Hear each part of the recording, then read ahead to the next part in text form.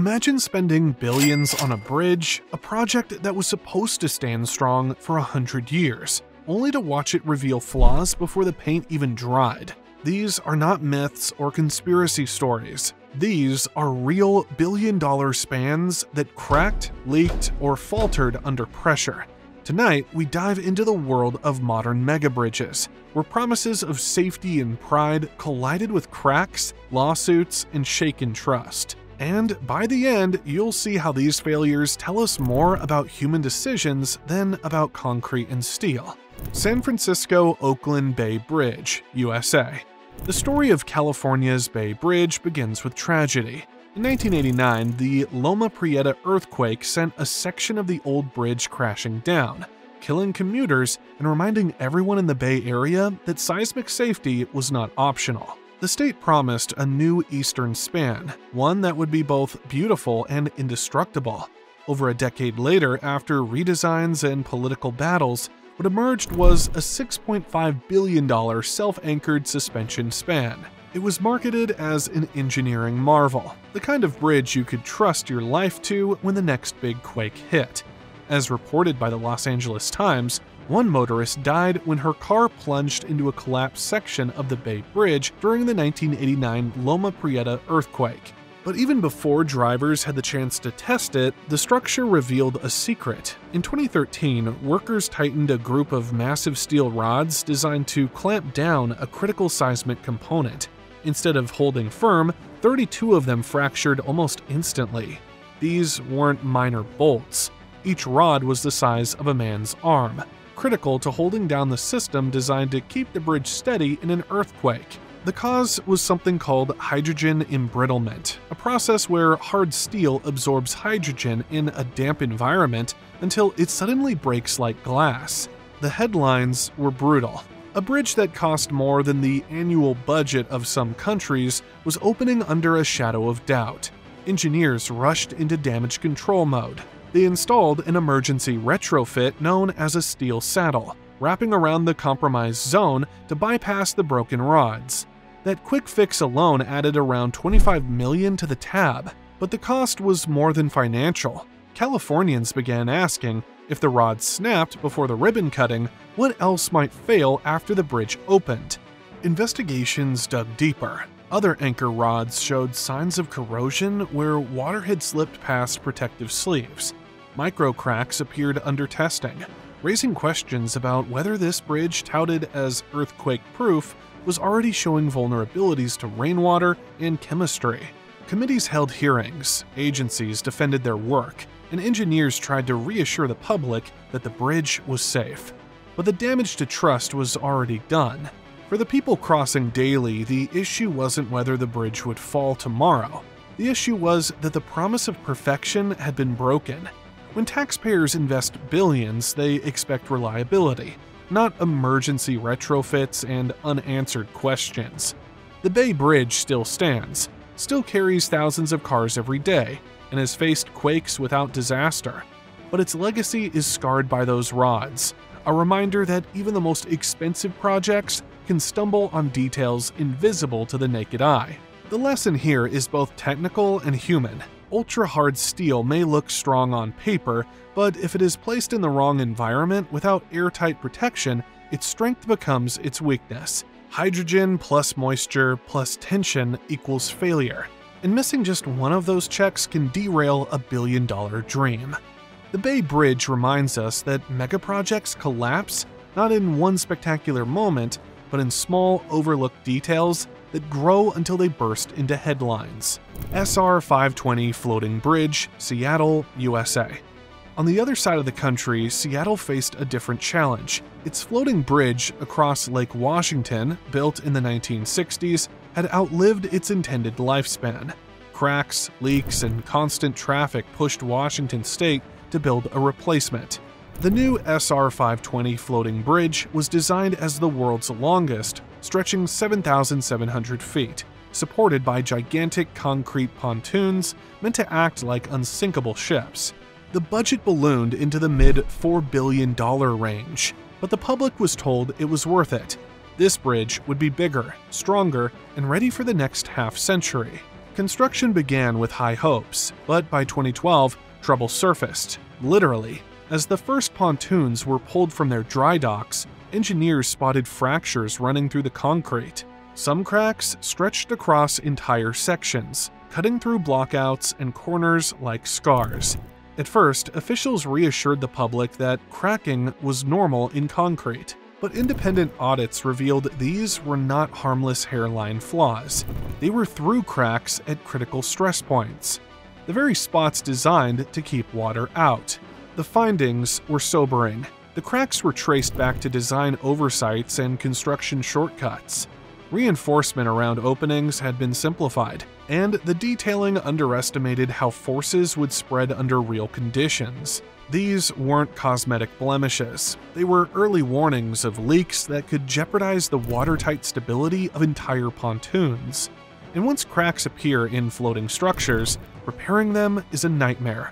You can patch concrete on land, but patching a hollow concrete vessel meant to carry traffic over open water is an entirely different challenge. The fixes were costly. Crews injected epoxy into the cracks, added more steel post-tensioning, and altered designs for future pontoons.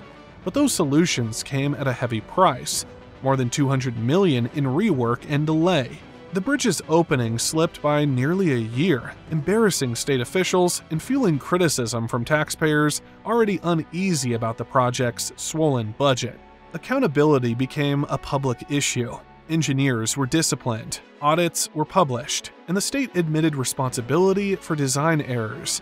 But once again, the story wasn't just about cracks in concrete, it was about cracks in public confidence. How could a project costing billions stumble on something as basic as detailing corners and blockouts?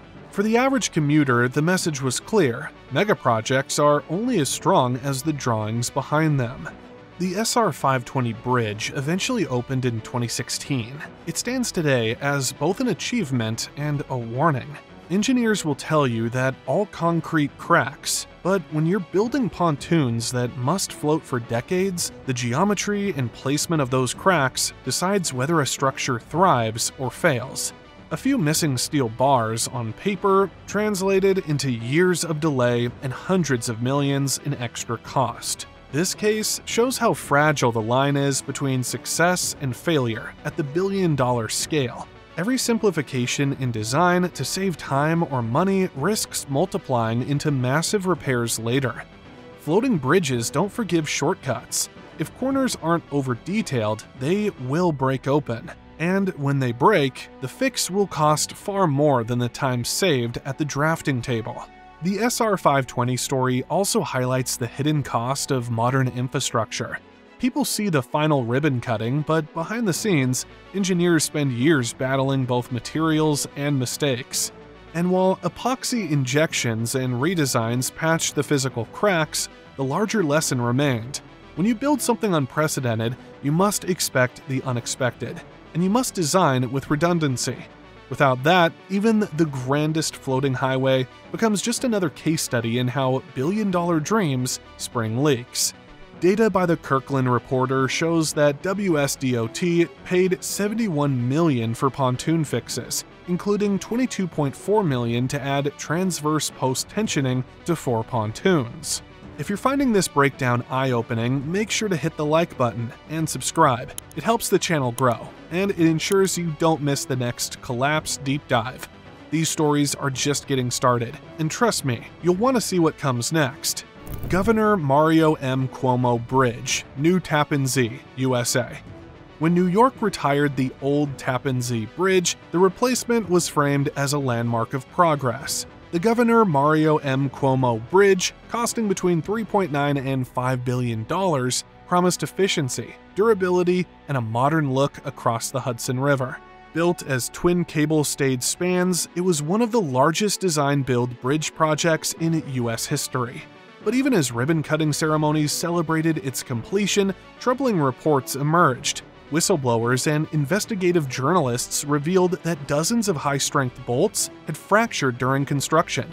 These bolts were not minor details. They were critical fasteners holding together the joints that carry immense loads.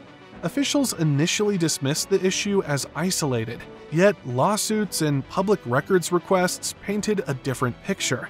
Disputes surfaced over the stay cable anchorage pipes, components that transfer the weight of the bridge's soaring cables into its towers. Questions about their durability raised alarms about long-term risks. What followed was years of litigation and finger-pointing. The New York Thruway Authority and the Design Build Consortium accused each other of responsibility for retrofits and inspection costs running into hundreds of millions. While the state assured the public the bridge was safe, millions were quietly redirected into repairs and oversight programs. For commuters, the lesson was uncomfortable. A brand new billion-dollar bridge was already under dispute. It illustrated the unforgiving nature of cable-stayed design. Because these bridges concentrated enormous forces into a few nodes, even small defects can have outsized consequences.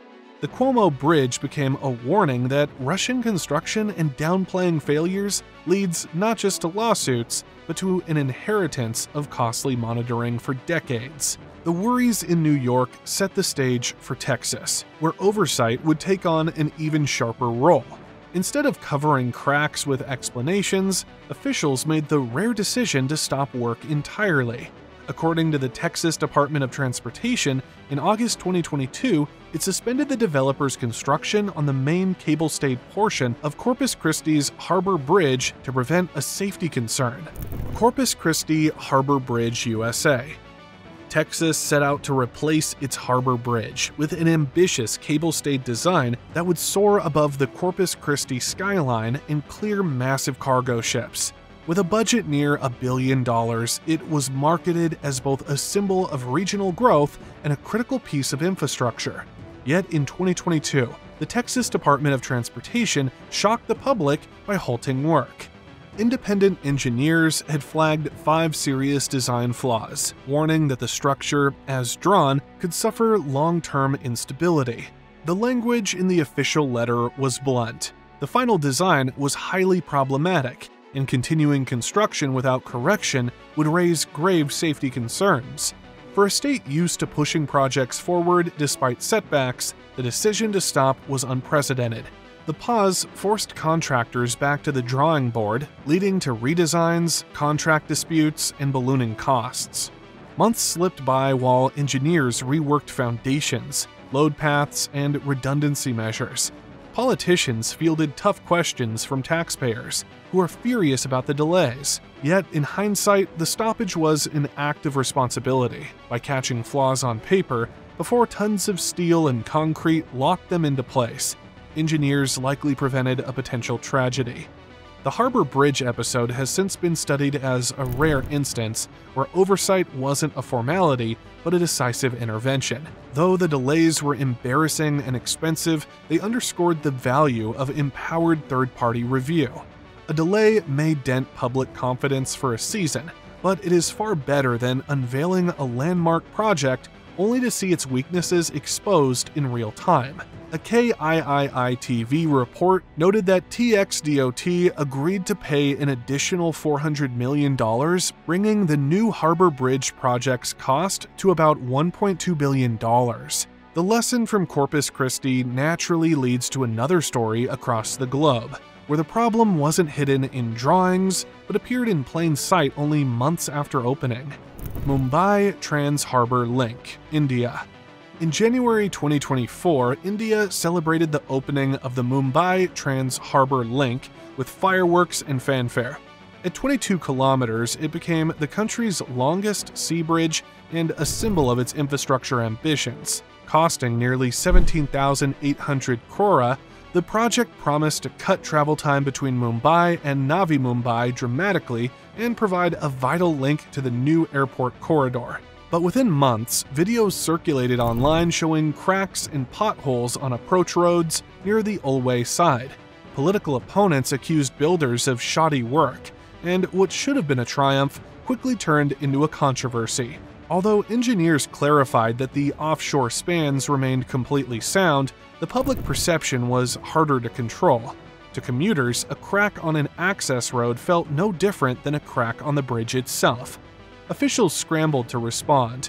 The Mumbai Metropolitan Region Development Authority announced that the problem was confined to service roads, not the main structure, and deployed crews for immediate repairs. Penalties were levied against contractors, and within days the damaged surfaces were patched. Yet reputational damage lingered. Many asked how a project costing billions could show visible defects so soon. The incident revealed a truth often overlooked. The weakest parts of megaprojects are rarely the signature towers or sweeping spans, but the less glamorous approaches and joints. These are the places where traffic, heat, and weather do their worst. The Mumbai case highlighted that no matter how flawless the central engineering may be, public trust depends on the details that people actually touch every day. In the end, the cracks were repaired, but the lesson remained clear. Every link in the chain must be built with the same care as the centerpiece. Free Press Journal revealed that MMRDA imposed a 1 crore fine on the contractor after cracks appeared on the MTHL approach road. With 3 continents showing how quickly billion-dollar bridges can stumble, the pattern becomes clearer. Whether in New York, Texas, or Mumbai, the failures remind us that public trust is as fragile as steel under stress. The cracks on Mumbai's approach roads showed that trust can vanish faster than concrete hardens, and they also tie directly to a larger truth, seen across all 5 bridges. Whether in San Francisco, Seattle, New York, Corpus Christi, or Mumbai, the problems didn't come from spectacular collapses, but from overlooked details and rushed decisions. The Bay Bridge's rods snapped because moisture and chemistry weren't fully controlled. Seattle's pontoons cracked because corners and penetrations weren't detailed with enough steel. The Cuomo Bridge is still caught in disputes over bolts and anchorages. In Texas, independent checks were finally empowered to stop a design flaw before it became steel. And in Mumbai, an overlooked ramp made a billion-dollar icon look fragile overnight.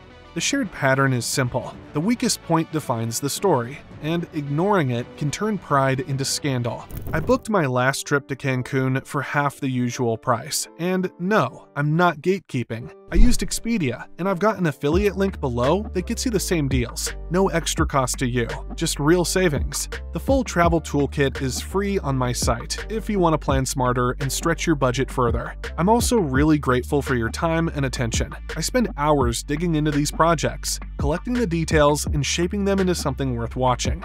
If you value that work, it would mean a lot if you could buy me a coffee. It helps me stay fueled and keep creating deep dives like this one. So, what's next? If billion-dollar bridges can stumble, what happens when an entire trillion-dollar city is built on uncertain ground? In the next episode, we'll step inside the world's most ambitious megacity project and explore why it may never be finished. Don't miss it. Hit subscribe and join me for another collapse deep dive.